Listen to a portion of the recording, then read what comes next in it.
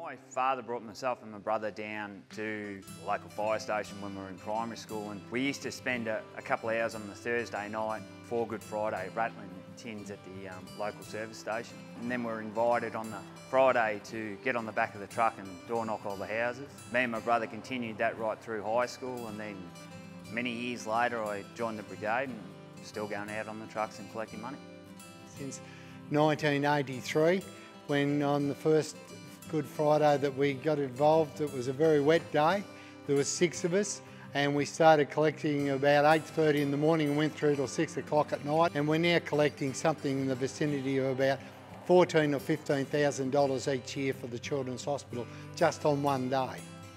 For those that have been diehards for collecting for the Children's Hospital, it's absolutely magic, and most had withdrawal symptoms last year because they couldn't be involved or couldn't do it because of the restriction. When you see those happy little faces on Good Friday on the television, it certainly makes it worthwhile to get out and assist them.